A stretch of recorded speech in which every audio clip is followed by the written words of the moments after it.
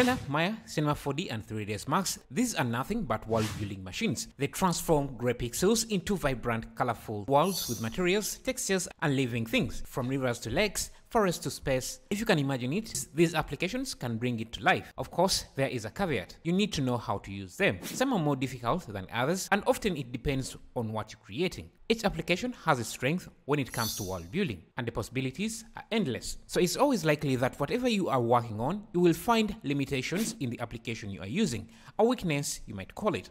So what do you do when you find that the 3D program you are using isn't the best for what you are trying to achieve?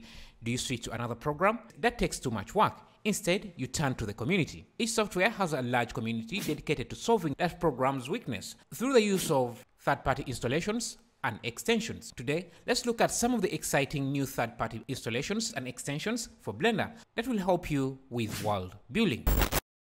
A weakness of most 3D programs is that rendering volumetric objects like smoke and fire takes too much time. You can leverage the power of sprites to overcome this issue. These are PNG images of smoke, dust and fire that have been put together to look like fire, dust or smoke. And the great thing about this, they are light, they can work in real time and render in real time. So you can make adjustments on the fly without waiting hours to preview what you are working on.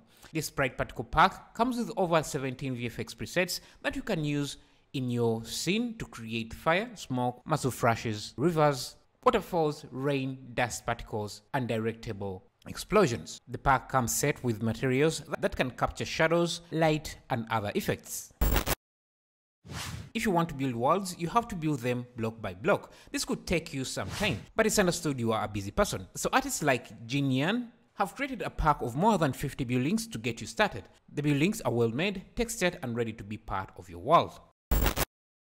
Forests are not just a collection of trees, it's an ecosystem. Trees are just half of the equation. There is undergrowth, dead leaves, branches, birds, and more. If you need a system that can put this all together for you, this forest extension is what you need to install in Blender. It adds all the detail you need while giving you all the customization necessary to make your vision come true. It features tools like the delete zone, which will let you carve out empty areas to place buildings, walk paths, and more. A forest distance can be hard to render if it's not well optimized. That's why this installation comes with optimization features and adjustable trees with subdivision levels for exactly what you want.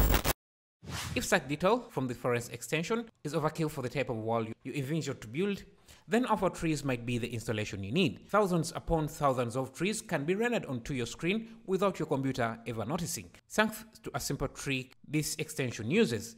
It uses alpha textures that might not get you close-up detail similar to what you get with the forest generator installation, but alpha trees are not made for close-up shots anyways. They are meant for establishing shots where you're seeing the entire forest, where close-up details don't really matter. So if you want establishing shots, then this is exactly what alpha trees was made for.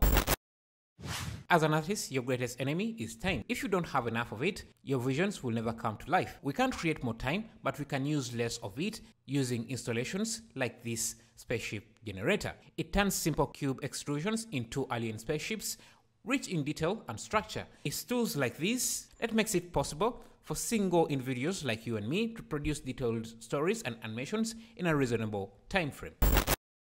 Still on the topic of saving time, nothing saves you more time like installing a material library into Blender. This one is by Polygonic and it's rich in PBR materials. These materials comes with customizable parameters so that if you never want anything to look the same, you can make it possible. The installation is extended to include procedure functions that reduce texture tiling and the ability to add imperfections, a drag and drop feature, and more.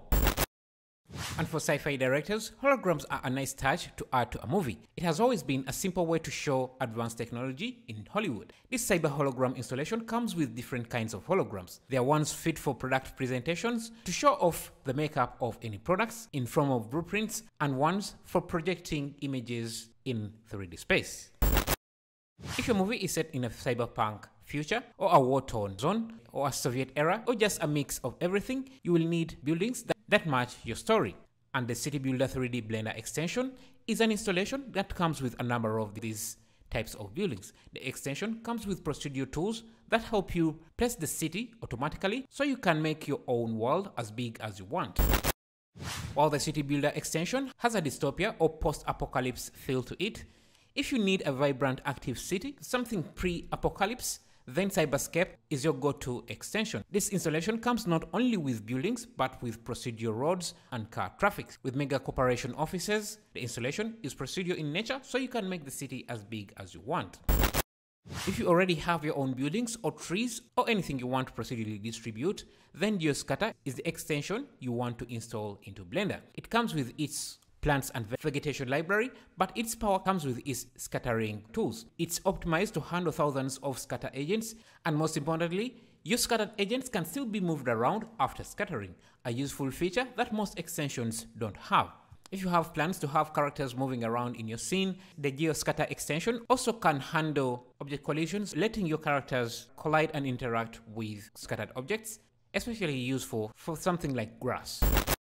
Even with all these installations, you will still need to create your own custom models for the hero characters or the main buildings. This should be a fun process because making your own models is fun. What is not fun is UV unwrapping. No one ever notices it unless it's not done or done incorrectly. But it takes too much time to do. So it's necessary, it's hard work, and it takes a lot of time. Does that mean to be humble and just do the slow process of UV unwrapping? No, we are not cavemen. UV mapping can be a relaxing Zen moment if you install Zen UV. It will automatically UV unwrap and also pack them into a nice UV grid. Finally, making custom models is fun, but it's also hard work. You can turn basic shapes into complex objects using extensions like Surface Detail. It's light and it's easy to use. Thank you for watching. These are some of the extensions that I think that everyone should install to make their world building process a breeze.